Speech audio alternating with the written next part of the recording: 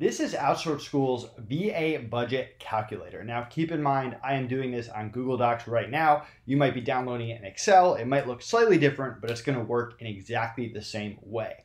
The biggest thing to remember as you're going through this is only edit the cells that are light blue. If you edit any other cells, they are formulas, you might mess them up. Obviously, if you are advanced in Excel, if you understand Excel, go for it. You can tweak it however you want.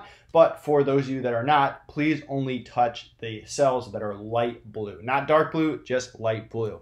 Now, going through this activity, as you can see at the top, we want you to understand the numbers in your current business, factoring in anyone that you've already hired, any full-time employees, any VAs you've already hired, things like that.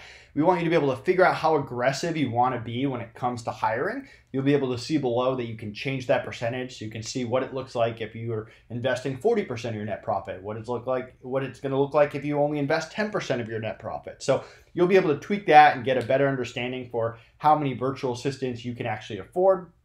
We want you to look at what your budget is for additional virtual assistants, which will show you how many virtual assistants you can afford either right now or going forward. Because even though FreeUp, our last business, had 35 plus full-time VAs, we didn't just wake up one day and hire 35 people. We had a plan for hiring more, and we started small, 2 part-time, eventually made them full-time, then added another full-time. You can see all that in our case study. But if you know how many you can afford in total, then you can create a plan. Hey, I'm going to hire 1 this month, 2 next month, whatever it is. Now, as you can see in the assumption here, right here, a normal virtual assistant from the Philippines is going to be in that $5 to $10 an hour range. I've hired some really great VAs that are around $5 an hour, and I've hired some that I started at $5 that I've given raises to that eventually made 20 plus an hour as team leaders or assistant team leaders. And I've had some that are in that 7 or 8 or 9 range. So usually 5 to 10 is a good ballpark, maybe 5 to 8 if you're just getting started. And what you can see here as you go to the first light blue box is you're going to put in what rate you're assuming that you're going to pay. This is one of those cells that you can edit.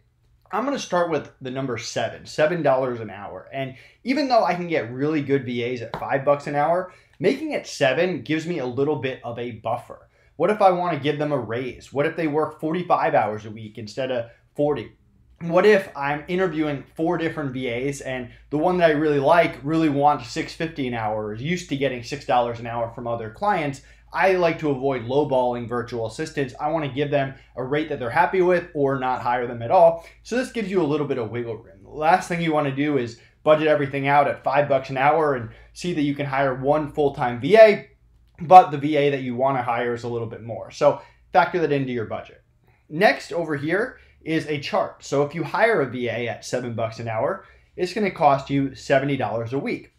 It's going to cost you $280 a month and $3,640 for the year. And you can see I put here 10, 20, 30, 40.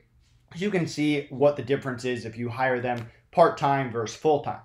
Now, this blue box right here is the box that's going to affect everything below. If you look at row 25 down, that's all affected by this blue box right here. That's why the number 40 is a little bit bigger. So if I want to go in here and change it to 45, that's going to affect the numbers below. If I want to change it to 50, same thing, it's going to affect below. So I'm going to set this at 40. 40 hours a week is what a lot of people consider full-time. We'll talk about this in the next section when we talk about virtual assistants, but sometimes VAs in the Philippines tend to work 50, 60 hours a week. That's not out of the question. And if you're hiring a VA for 40 hours a week and they're just going to go out and get a part-time client for 10 or 20 hours to fill their extra time, you might want to consider just hiring them for that extra 10 or 20 hours and getting the most out of them so they don't go out and get another client. So you can see here, depending on what rate you put here, that's going to affect the amount that you're paying per week, per month, and per year. Now, if you go down even further, this is where you're going to put in the net profit that your business makes every month. I recommend taking an average. So whatever your net profit is for the past 3 months or 6 months or 4 months, whatever you want to use, keep in mind that businesses sometimes have peak seasons or low seasons. So figure out what you normally make net profit. Be a little conservative there. I always like to be conservative whenever I'm dealing with financials. And put that number right in here. And that's going to give you your yearly net profit, which you should understand for your business, regardless of whether you're hiring virtual assistants. Now, this net profit is after you've already paid all expenses, and those expenses include other virtual assistants, other employees that you have. If you have other VAs, let's say you have 2 full-time VAs, you're paying those before you get down to net profit. So this should really be the bottom line of what your business makes after you've paid all of their expenses, all other people, because we now want to say, hey, this is how much we're making, and now what percentage of that are we going to invest towards new hires, new virtual assistants, new people for the team. And when you get to number 25, or 28, you're going to be able to change the percentage. Again, another light blue box where you can put in how aggressive or how conservative you want to be. I've mentioned a few times that with FreeUp, we tend to be in that 20 to 30%. So 20 to 30% of our net profits, we would reinvest into hiring. We saw hiring and we believe that hiring is a great way to expand your business. So instead of putting that money in our pocket, we would look towards, hey, we now know that we're going to spend 25% or 30 or whatever it is into hiring. Now, where can we put that money to best use? Is it a VA? Is it a bookkeeper? Is it a social media person? Whatever it is, but we needed to know how much money we had to play with. So I'm going to put 25% here. Feel free to adjust it. Again, it's a range. I like to go a little bit over, so I'll say 30%, but if one month it comes in at 28 or 25 or 27, I've already accounted for that because I put 30. So I'll start this at 25, and I'm going to go through a few examples of a small business, a medium business, and a large business as well. So how much can you spend on hiring? That's going to show you, that's essentially taking 25% of your net profit, and it's going to show you, hey, that means you can spend $576 per week, $2,500 per month, or $30,000 for the year. And if you do some quick math here, $30,000 for the year, and a full-time VA for $7 an hour costs about 14.5. Then that's going to get you 2 virtual assistants and 2 full-time virtual assistants. And you can see right here, this is a dark blue box, so don't edit it. Only edit the light blue boxes.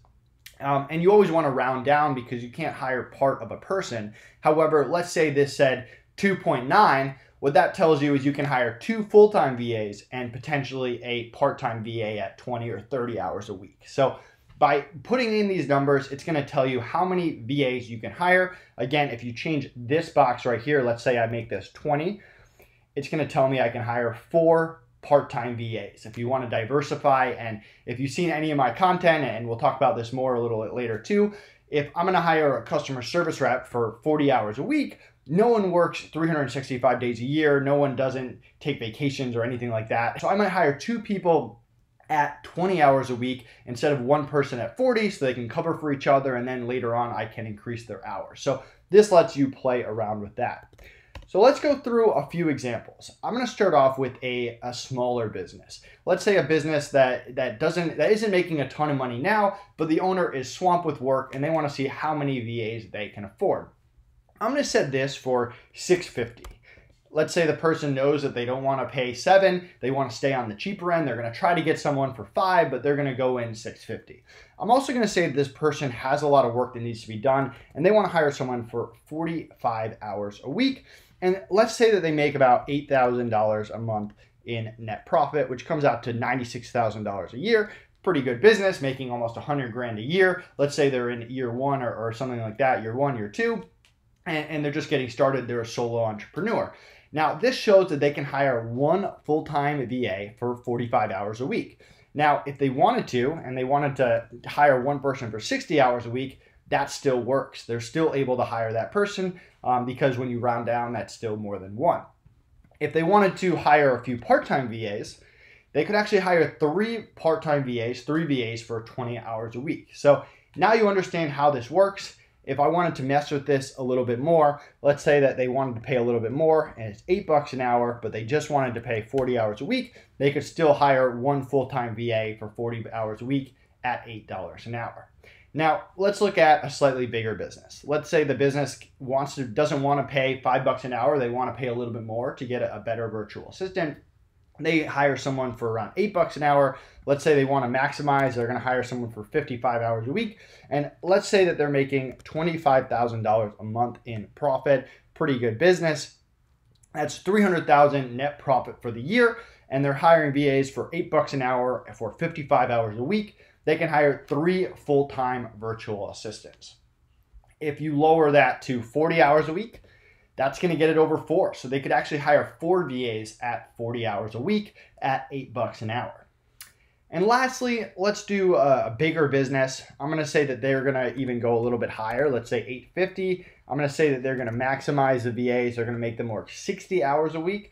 And they make about $50,000 a month in profit. So $600,000 for the year. You can see here that they can afford 5 full-time VAs that are working 60 hours a week, and they're paying them $850 an hour. Now, if they're able to get the VAs cheaper, let's see what happens here. At only 5, they can hire 9 virtual assistants, and because it's 9.62, they could really hire 9 full-time VAs working 60 hours a week and another VA at 30 hours a week, or maybe they wanted to hire 8 at 60 hours a week and they'd be able to hire 2 at 40. So that gives them a lot of virtual assistant power. You can also do the math if you wanted to figure out that, hey, how much manpower, how much woman power does that actually give you? If you take the 9, let's say 9 full-time VAs times 60 hours a week, that's 540 hours of manpower, of woman power, of virtual assistant power, which is a lot more than any business owner can work in a given day.